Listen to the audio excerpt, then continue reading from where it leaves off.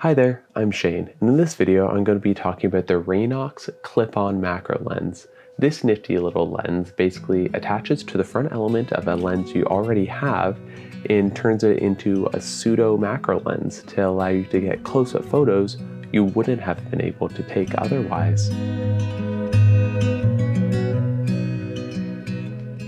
So this video is going to be all about the Raynox DCR-250 super macro lens. And quite honestly, I initially purchased this product as a joke, and I really had zero expectations of it actually performing well.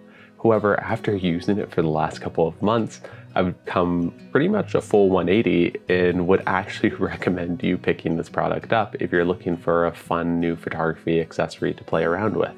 However, my recommendation does come with many caveats to it, and I'll discuss all the pros and cons of using this kind of clip-on filter style device and how it compares to extension tubes and ultimately how it compares to a true macro lens. Starting off with the basics though, the idea of the Raynox macro lens is super simple. You simply clip it onto the front element of a lens you're using, and it acts as a straight up magnifying glass to allow you to get a closer minimum focusing distance and ultimately a greater reproduction ratio that can approach a true macro level. However, Raynox advertises it as having a 2.5 times kind of magnification, which is very vague, and it varies depending on the lens that you're using and how it's mounted and how far away from the lens it actually is. But the key thing to keep in mind is it basically just acts as a magnifying glass, and it opens up the opportunity if you're using already a lens that's capable of a 1-to-1 reproduction ratio. This can allow it to get a greater than 1-to-1 reproduction ratio and have a better magnification essentially. So it's pretty cool for that reason. Before I dive into discussing its performance and image quality, I'll briefly discuss its build. And because of the way it's designed, it's only compatible with certain setups, which is a key thing to keep in mind. As a whole though, the thing is mainly made out of just ABS plastic, and it's very rigid and not going to fall apart on you, but it's certainly not robust or going to withstand a lot of falls. For the price you pay though, that's certainly reasonable. And the important component, the glass, is clearly very well made and has decent coatings on it, and I haven't had any issues with scratching or smudging on it. So the glass is great, which is the most important part, and for the price you pay, I think that's very reasonable. The way the Raynox actually attaches to the front of a lens is via these kind of clips that are spring-loaded on the back of the filter. And it basically just bites into the grooves on the front filter thread of a lens and attaches that way. And this is where the first few key disadvantages come into play, because it only fits on lenses with a 52 to 67 millimeter diameter, which isn't a huge range. And this can be easily circumvented by using a step up or step down ring, but overall, this attachment method isn't ideal and just doesn't feel super secure. Though it is certainly not difficult and it comes on and off very easily, is just rather limiting, especially considering most full frame cameras, the common lenses and even the kit lenses that you use with them have a larger front filter thread than this can actually fit on. Though if you're using a crop sensor camera or a camera that can't actually change lenses, this will probably work a little bit better and you'll get better mileage out of it. The majority of the money that you pay though clearly goes into the glass, and the Raynox is far sharper than it has any right to be. In my testing, I used it in conjunction with two of the sharpest lenses that I own, the Sony 55mm f1.8 and then the Sony G 90mm f2.8 macro lens. And I'm not going to emphasize which lens was used with each photo and video, mainly because they clearly aren't going to be the limiting factor. But a key thing to keep in mind when you're using this lens yourself, with certain lenses, it might not perform as well as you would expect, even though they're already sharp lenses. This is because a lot of portrait lenses are tuned to be focusing at like 5 meters to infinity rather than at their minimum focusing distance. And this is super reasonable because that's not what they're optimized for. So they might not be as sharp as you would expect, and it might not be due to the Raynox. It just might be the fact that the lens isn't its sharpest at its minimum focusing distance. With that said, I found the Raynox relatively consistently resulted in sharp images, especially at the center of the frame. I'd consider it very acceptable. And near the edges, there is a bit of a fall off in sharpness, and there is a slight increase in chromatic aberration I noticed, though certainly not to an unreasonable amount, just that there's a little bit more presence when in high contrast situations. However, the more noticeable thing is because the Raynox is 43 millimeters large, there can be a significant amount of vignetting introduced depending on the lens that you're using, because the edges of the actual lens or even the plastic might show up in your image because it's just not large enough to cover the actual focusing area. So it can be a little bit obstructive, requiring you to crop the image a bit, ultimately reducing the image quality. And the edges of the filter itself aren't the sharpest, so there is a lot of fall off in the corners, which again can be a little bit of an issue. Though with macro photography, a lot of the time you're focusing on the center of the frame, so it's not as limiting as if you were using it for landscapes or something. So they're not deal breakers, however, they're important limitations to keep in mind. Overall though, I found the Raynox to be very sharp, and I certainly would consider the images that I get print quality, and I found it to be most useful actually in video because it resolves easily up to 4K, and if I had a camera that shot in 8K, I think it would do relatively well for that as well.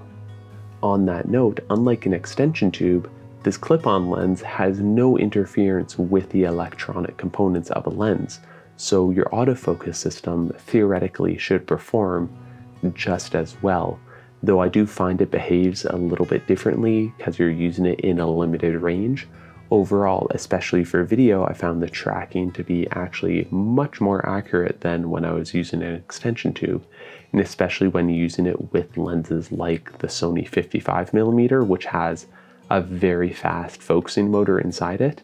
It did quite well, so I found its performance with regards to autofocusing to be remarkably surprising on all the Sony cameras that I tested it on.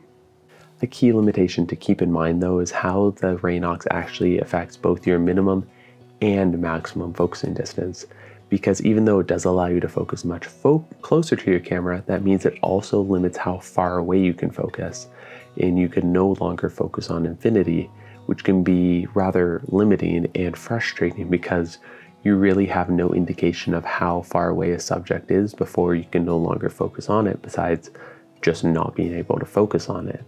And especially when you're just trying to get a subject in focus, you sometimes have to just keep going closer, and then sometimes you go too close. So it can be a little bit annoying with respects to that.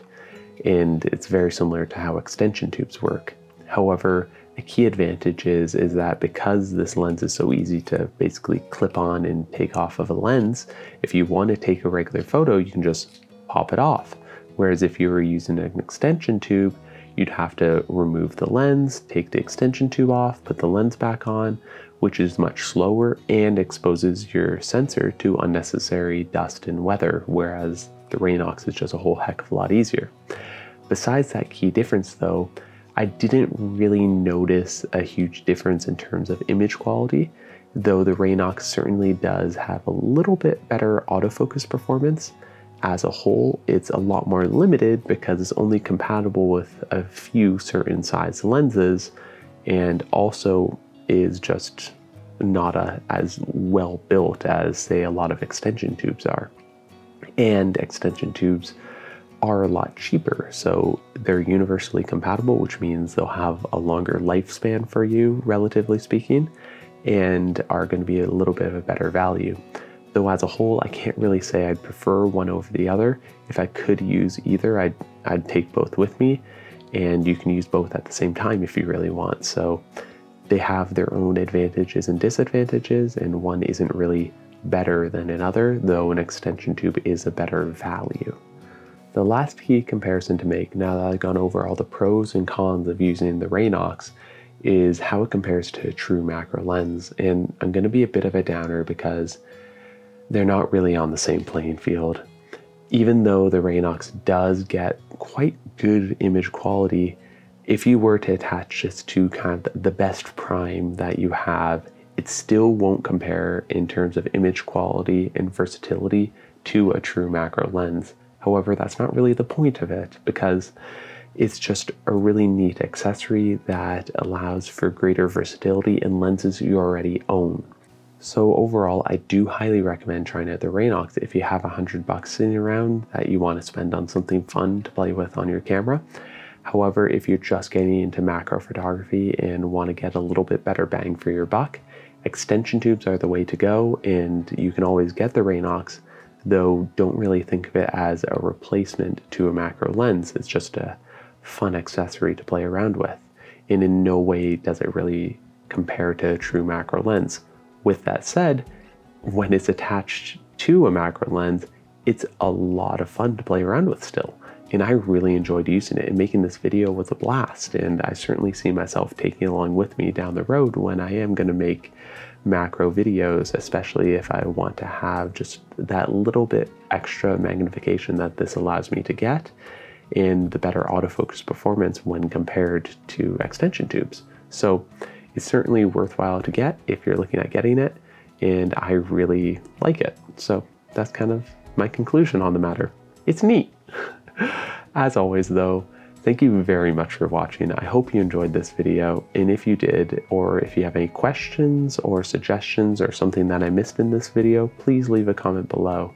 And if you really liked the video and want to see more like it, maybe consider subscribing to my channel, because it goes a really long way for me to make more fun videos like this and review more products and try some more stuff out. Anyways, I hope you have a great day, and I'll see you in the next video.